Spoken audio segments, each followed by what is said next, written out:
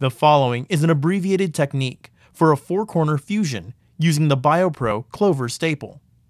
The scaphoid is removed, cartilage is removed, and all joint surfaces are prepared per surgeon's preference.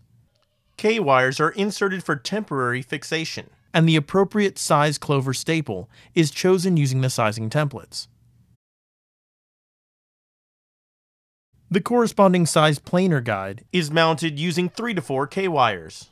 The planer bit is now used to recess the Clover staple slightly. Insert the drill guide into the planer guide and drill the 4 leg holes.